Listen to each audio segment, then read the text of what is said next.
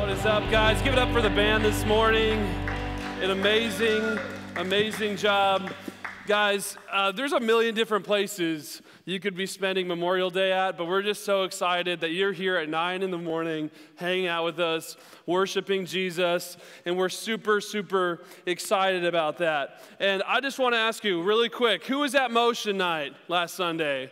Quite a few of you. It was pretty crazy, right? Like, if I could think of one word to describe all of Motion Night, it would be wild. Like, who knew that Sam Griffin right here could eat so much ice cream with his bare hands? I mean, come on, that's crazy. And man, we had so much crazy stuff. We had the ice cream truck here. We had worship. We had over 240 students in this gym. It was incredible. It was even bigger than the last one. And who did the inflatable jousting? Who knocked somebody off? I didn't go against you. I went against Tyler. Did I go against you too? Anyways, who knocked someone off in the jousting? All right, let's be honest really quick. Who got destroyed on the jousting? Anybody get destroyed or knocked off? Okay, a couple of you guys. Anyways, I got totally destroyed by Tyler. He's in my 10th grade guys small group. It started out as jousting, and then it turned into wrestling, and I may or may not have broken a couple ribs, but it's okay. But man, if I'm looking back to all the amazing things that happened, we had first-time decisions. We've seen God do incredible things. And when I think back to all of that, there's one word that I could describe Motion Night with. It was wild, right? It was pretty crazy in here. And the craziest part is when we looked around, I'm just going to call it for what it is, there was some rowdiness going on, right? There was some rowdiness. There were some people maybe whispering or talking during the sermon. There was some people maybe goofing off or messing around. But when we looked back to it, the reality was there was 3 times as many lost students in this gym as there were students who are found and know Jesus. So can we give it up for God for that, for sending lost students here? And guys, I get it. It can be really uncomfortable when you're hanging out with a group of students who are a little bit rowdy, people who have never been to church before, they're not sure how to act, being around people who are different than us and talk differently. That can be really difficult. And it can be really easy to look back to Motion Night and be like, man, that was crazy. Those kids talked differently than me. They dressed differently than me. They acted differently than me. And I felt kind of uncomfortable by that. If that's you, we're kind of forgetting what we're all about, our 4 core values. We care about the lost, and the reality is we had 3 times as many lost students who did not know Jesus as we had found students. And I think some of the reasons sometimes we feel uncomfortable around people who are different than us is we forget this fact up here on the screen: the one can stink sometimes. You didn't hear me wrong on that, okay? Sometimes the one can be smelly. And you might be like, Silas, what are we talking about? Why are we talking about stinkiness? Why are we talking about smelliness? What are we talking about? Well, first, let me tell you what I mean by the one. When I talk about the one during this message this morning, the one is a lost person God has called you to share Jesus with. It's a lost person in your life that God has called you to share Jesus with. And we gave you that challenge the week before Motion Night, in the morning of Motion Night, to find that one. Who is that person the Holy Spirit was laying on your heart to go invite, to go share with?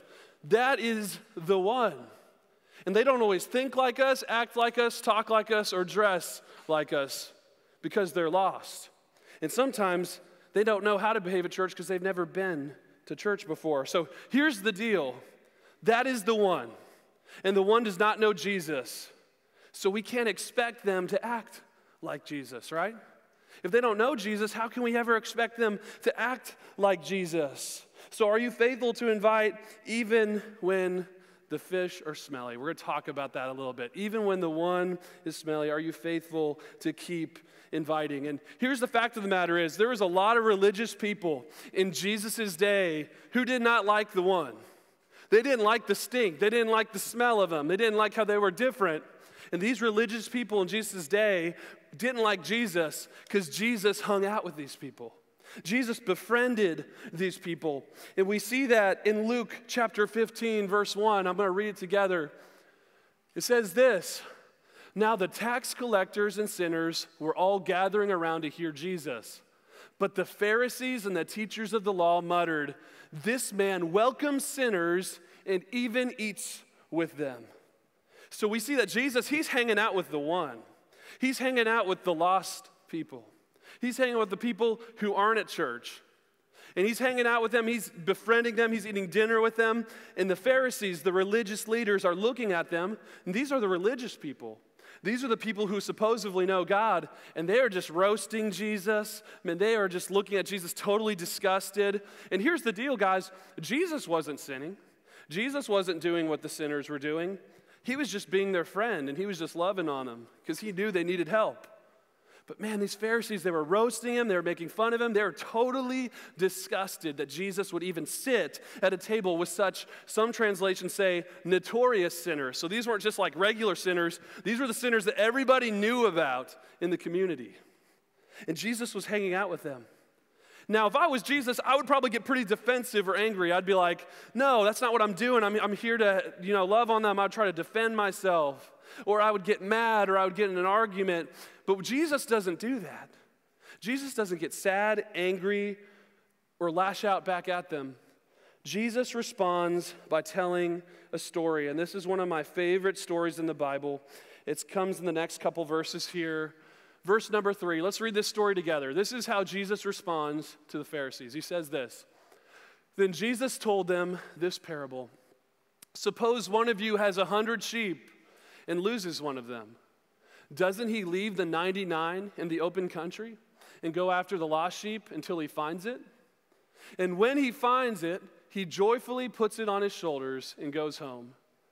Then he calls his friends and his neighbors together and says, 'Rejoice with me, I have found my lost sheep.' I tell you that in the same way, there will be more rejoicing in heaven over one sinner who repents than over 99 righteous persons who do not need to repent." And Jesus tells this awesome story, the story of these 99 sheep.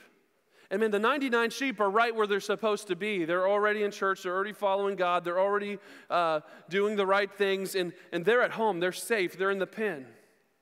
But then the shepherd sees that there's one sheep that's missing. And this sheep was doing what he wasn't supposed to do. He was disobeying the shepherd. He was making his own bad choices. And he gets himself lost. And it could be really easy for the shepherd in this situation to say, you know what, they're doing the right thing, so I'm hanging out with them. That sheep, they dug their own grave, they made their own mistakes. Now they has to live with the consequences of its actions.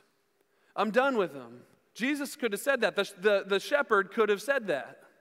But no, we see in the story, the shepherd leaves the 99 to go after that one sheep who makes all the mistakes. And we see that Jesus always leaves the 99 to go for the one sheep who's lost.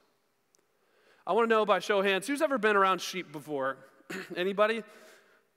Have you ever been to a 4-H fair? Anyone been to a 4-H fair before? So I had a lot of students in my old youth group who were into 4-H, and I remember going to the stables, and people had sheep, and man, they were bathing the sheep. They were shearing and like kind of giving the sheep a haircut. They were even using a little blow dryer thing to make its fur like stick out a certain way so it just looks perfect. They would shampoo it so it smelled good. And they would do all these things to the sheep. It was kind of hilarious. Everyone before the show was all, you could go back in the barn, and I would go back there to visit my students. And they'd be back there like brushing their sheep or combing their pig's hair. It was crazy. But the thing about the sheep that really stuck out to me is that no matter how much they did to that sheep, it stunk. Like it still smelled like poop up in there in that barn. No matter how much shampoo they used, no matter how much they combed the sheep's hair, no matter what, man, that sheep did not smell good. So that's a sheep that was just sheared and given shampoo and kind of made to look good so that they could show it to the judge. But now imagine a sheep that is lost and how bad that sheep would smell. Check this video out. So a guy just sheared a record 89 pounds off of wool off a sheep in Australia. You have to see this poor sheep. He could barely move.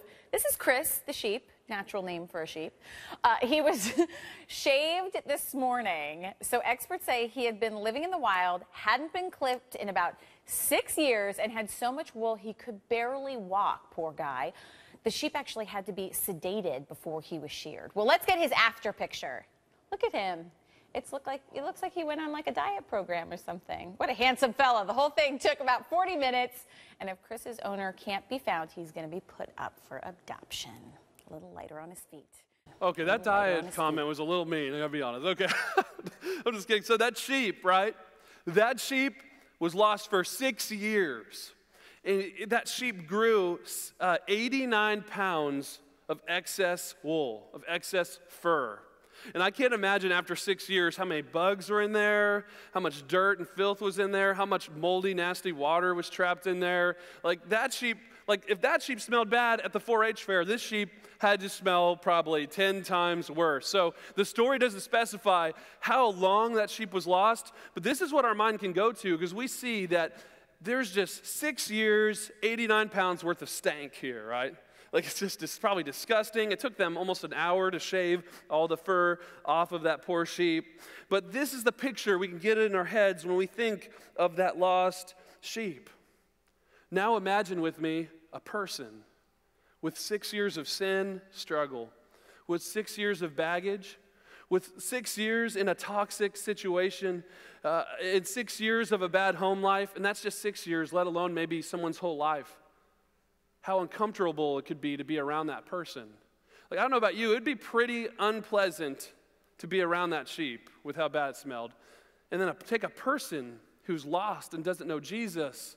Sometimes they can be unpleasant to be around as well.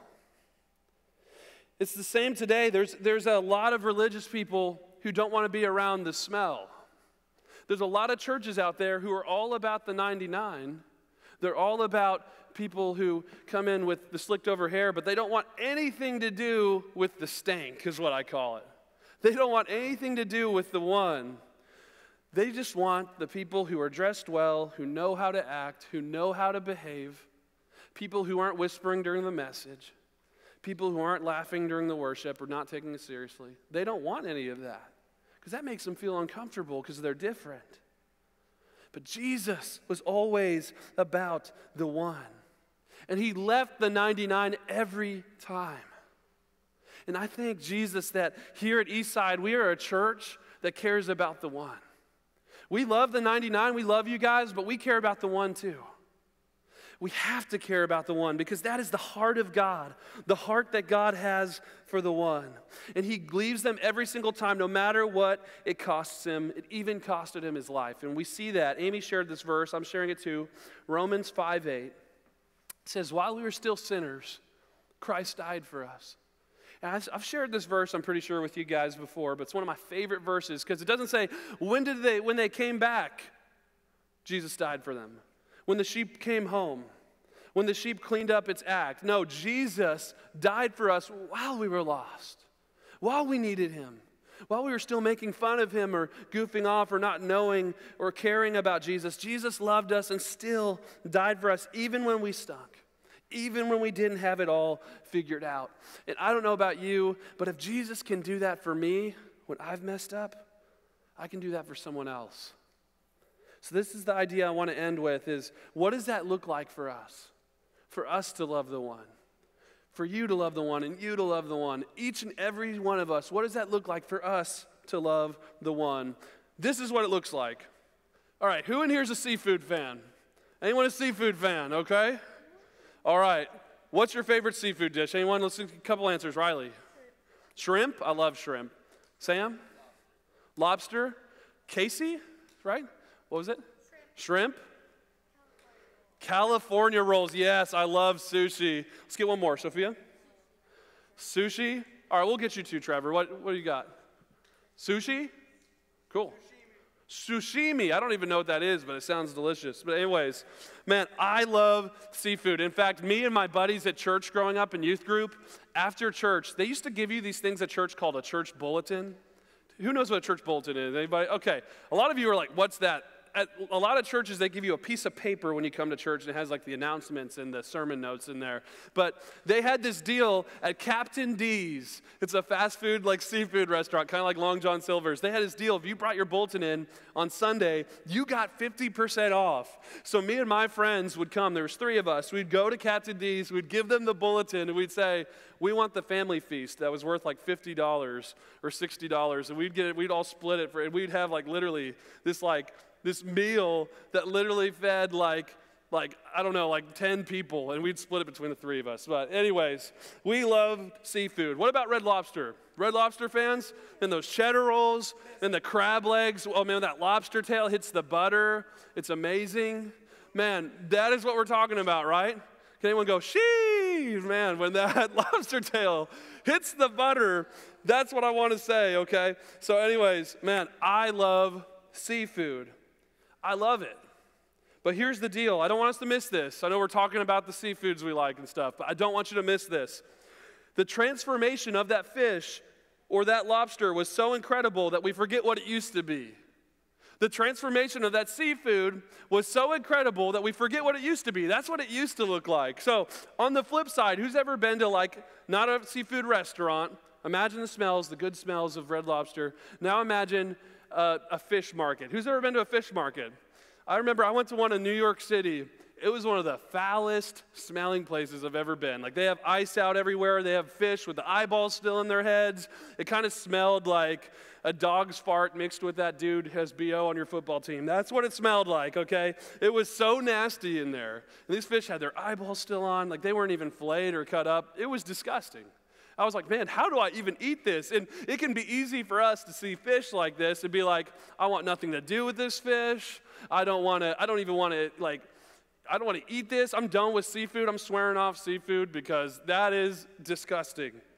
Because we forgot what they could be. Because if you filleted that fish, you cleaned it, you filleted it, you marinated it, you seasoned it, you cooked it, and you served it with a basket of fries, it would look a lot more delicious, right? It would look a lot better. Am I right? Anyways, in the same way, man, how amazing would it be if you looked at a person in your life who does not know Jesus, and they look completely different because they met Jesus. And they transformed so much that you don't even remember what they used to look like before they knew Jesus. Just like that fish, like they look so different. Like a fried fish basket looks so much different than a raw fish that comes out of the ocean or out of a lake. In the same way, man, how cool would it be if there was someone in your life who looked so different because of Jesus, you don't even remember what they used to be like.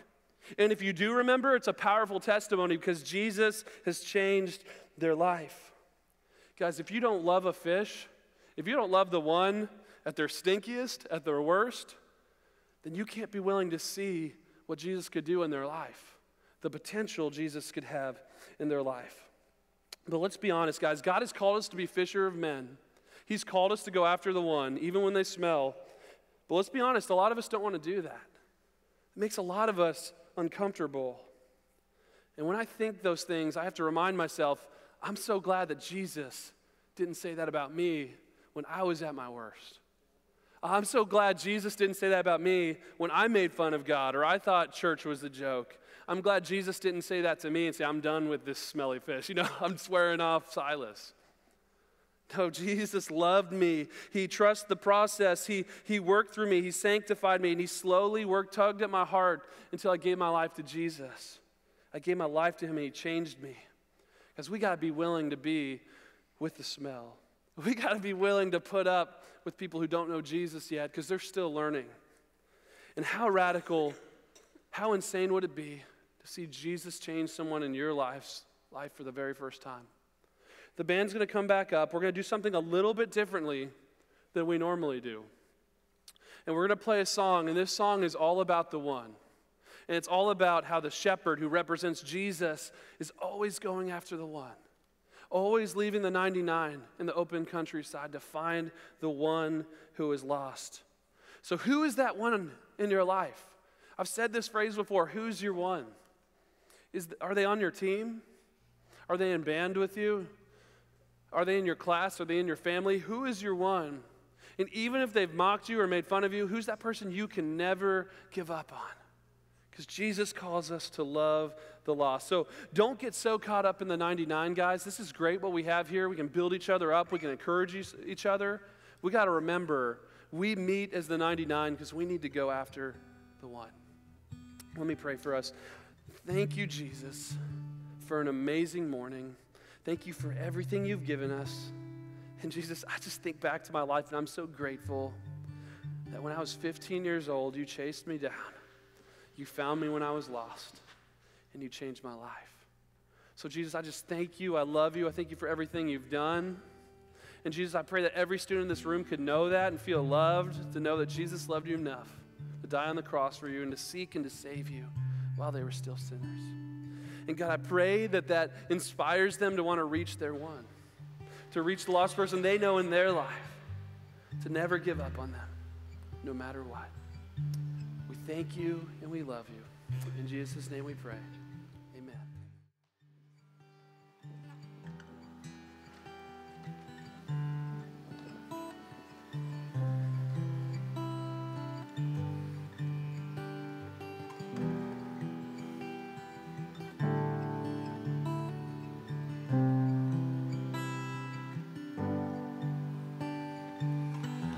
Before I spoke a word, you were singing over me. You've been so, so good to me. Before I took a breath, you breathed your life in me. You've been so, so kind to me. Oh, the overwhelming, never-ending, reckless love of God. Oh, it chases me down, fights till I'm found, leaves the 99. I couldn't earn it, I don't deserve it, still you give yourself away. Oh, the overwhelming, never-ending, reckless love of God. Yeah.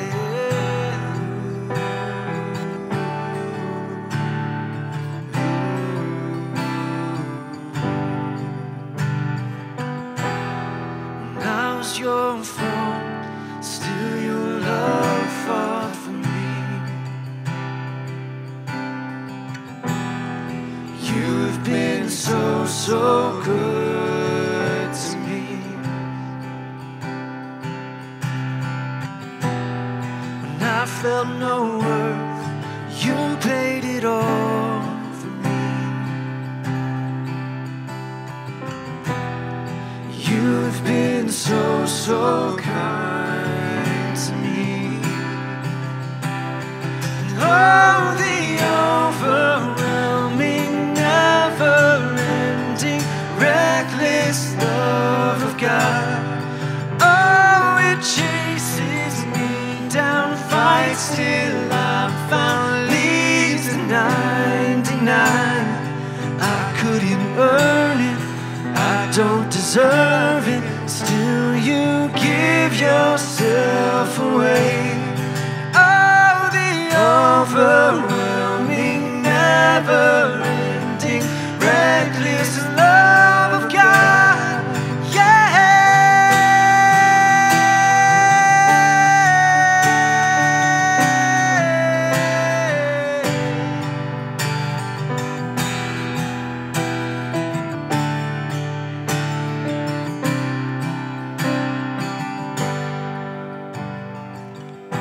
There's no shadow you won't light up, mountain you won't climb up, coming after me.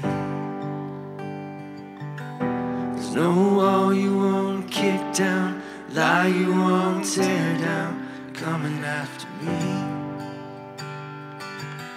There's no shadow you won't light up, mountain you won't climb up, coming after me. There's no wall you won't kick down, lie you won't tear down, you're coming after me. There's no shadow you won't light up, mountain you won't climb up, you're coming after me. There's no wall you won't kick down, lie you won't tear down, you're coming after me. There's no shadow you won't light up, mountain you won't climb up, you're coming after me.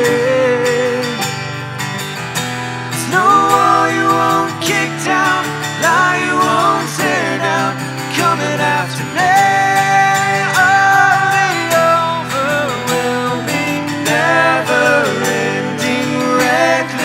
Love of God, oh, it chases me down, fights till I'm found, leaves the 99.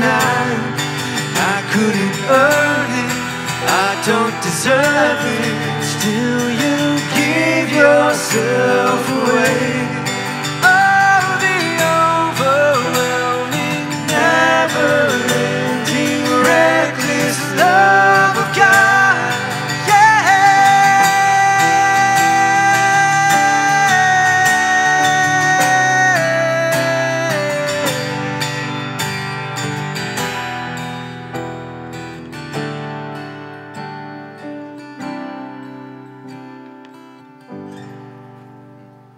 So, kind of keeping this moment together, I want to do something really special. So if you're an 8th grader, I want you to stand up. Where are my 8th graders at? We got 3 right here. All my 8th graders, come on up here. And I just want you to kind of just stand in line up here up front. So you guys might not realize this, or if you did realize this, this is actually the last Sunday before Move Up Sunday. I know, so this is kind of sad, but it's also really special because these 8th graders have been hanging out with us, some for a short period of time, some for a long time. We just want to take a minute just to honor our 8th graders here for all the fun memories we had and everything. So can we just give it up for our 8th graders for hanging out with us at ESM? Man, we're just proud of you guys. And before we send you back to your seats, I want to do a couple things for you. One, I want to pray for you guys because you're going into high school, and that means next week you all will be invited to our high school services on Sundays at 6:30 p.m. But I want to be able to pray over you guys because with high school comes new challenges, new struggles, and new hurdles to overcome. So we just want to send you out as your MSM family and let you know that we're still here for you. We still love you guys. We'll still be praying for you guys. So let me pray for our 8th graders. If you guys would bow your heads, let me pray for our 8th graders here, and we'll get back into what we're doing. Dear Jesus, thank you so much for every 8th grader in this room. Thank you for sending them to us. And God, I know with high school there's new struggles, there's new challenges, so I just pray that your Spirit will continue to guide them every step of the way. Father, I pray that they can continue to be a light for you, Jesus, in their high schools. And even when they feel like they're the new people, they're the freshmen, that can be intimidating. God, I pray you give them a spirit of courage, a spirit of boldness, no matter if they're mocked or made fun of, no matter if they're like a lamb amongst wolves. God, I pray that you give them the strength to keep going and going and going, to share your love with others. Jesus, we love you. We thank you for these 8th graders. Thank you for sending them to MSM so they could bring us joy and that we could just get a chance to have a relationship with them. We love you and we thank you. In Jesus' name we pray. Amen. 8th graders, I got donuts for you guys. If you want to grab a donut, you can. And then y'all can go back to your seat if you want. So let's give it up for our 8th graders one more time. And that also means next week, I'm sorry for the rest of the middle schoolers, but there's going to be a bunch of crazy 4th graders moving up over here. So that's kind of exciting too. So, hey guys, can we also give it up for the band? That song was incredible.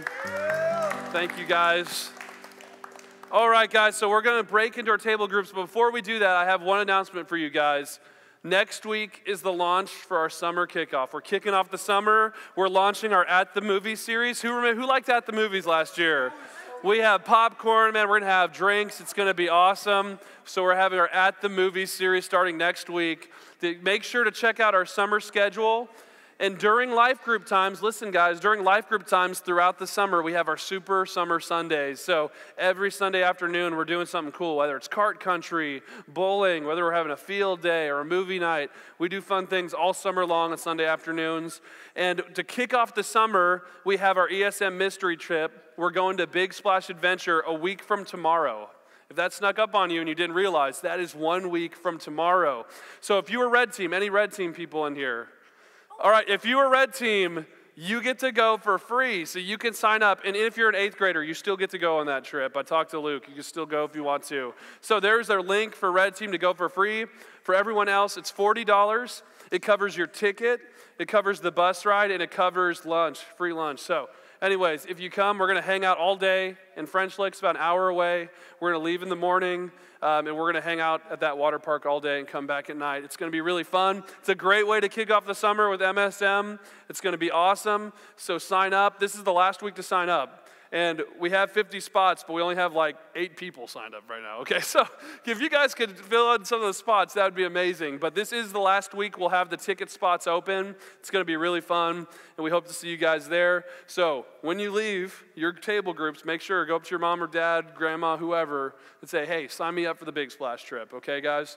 All right, we're going to head back to our groups. Go ahead and head over to your group. If you don't know where to go, come find me. I will point you in the right direction.